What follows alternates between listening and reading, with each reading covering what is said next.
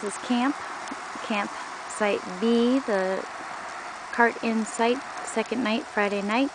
I finally, as you can see, got the tent up properly.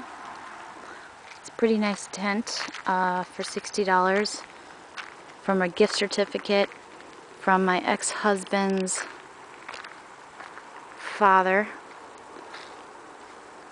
a few years back.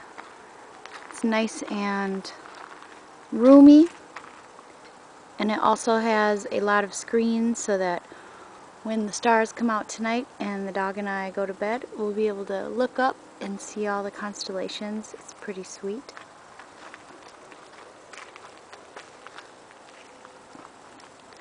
Here's the cart that we wheeled our stuff in. You hear that whining noise? That's the puppy. Hello, puppy. Hello, Oliver. What's up? Oh, he's so sad. He doesn't get any exercise. This is part of the camp, our water supply, etc. We're making over here some potatoes. We're sauteing some zucchini, organic zucchini with Romanian red garlic from the garden, as well as padron peppers. Then we're going to saute some Swiss chard from the garden, as well as some parsley from the garden. There's the 2006 Campo Viejo Reserva from the state park. It's illegal, don't tell. And then over here we have the chorizo that is slowly roasting over the flame, and our supply of wood for the evening. It's pretty easy to start a fire here. Oh, this is what is known as the Paul Markgraf cooler from years back.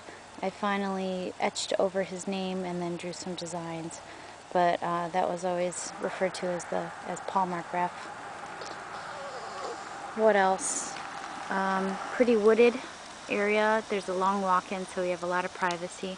This is more on top of a hill than where we were last night. Where I'm panning now is, that's where Lake Superior is.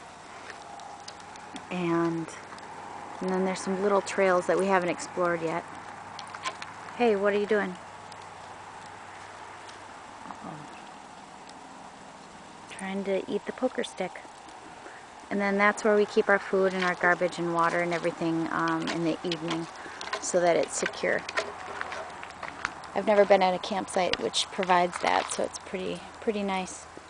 So all in all, a wonderful evening here. We did a lot of 3 or 4 miles worth of hiking today, and the pictures show that. Can't wait to do it again tomorrow.